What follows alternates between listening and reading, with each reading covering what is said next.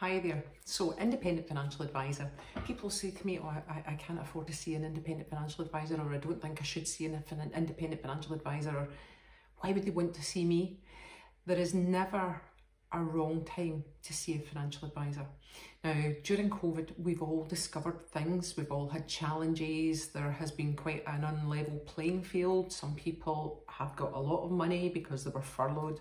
Some people got self-employed grants, and other people fell in the cracks and never got anything. Coming out of that, we've now got the changes. You know, the furlough's just finished. We've got the bounce back loans have started. There are so many things that you need to consider.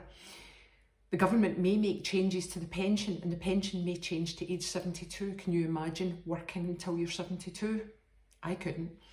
I coach all my clients that have multiple income streams, and the reason that I do that is I think there may be a time where you just think, I can't do what I'm doing. For instance, a driver, how long will they be able to drive? A hairdresser, how long will they be able to, do hairdressing? Take advice and take it early. I was recently on a call, and one of the things that we chatted about was, when do you want to retire? And they said 60. And I asked the question, do you have a pension of £400,000? The answer was no. My response to that is, you need £1,500. That's what you need to be paying every month. Now, if you can't afford to pay that, then you're not going to be able to retire at 60. So you need to take advice sooner rather than later.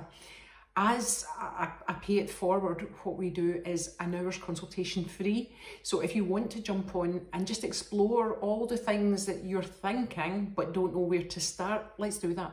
Schedule a call in my calendar, and I would love to catch up with you and explore some avenues with you. Have a great day.